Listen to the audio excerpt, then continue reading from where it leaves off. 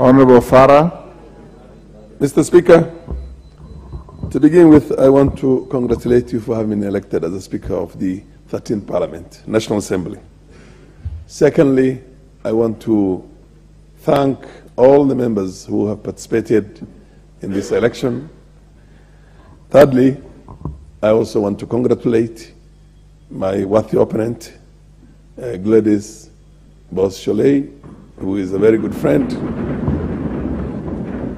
This reminds me exactly 15 years ago when in this parliament, where you also a member at the time, a similar situation happened, and I also had that time Gitobe Manyara as my opponent, and I'll do exactly what is noble.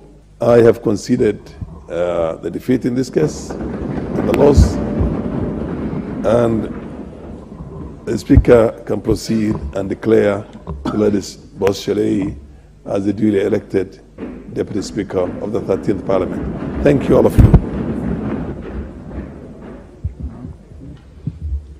Thank you, honorable members. We must salute the magnanimity and sportsmanship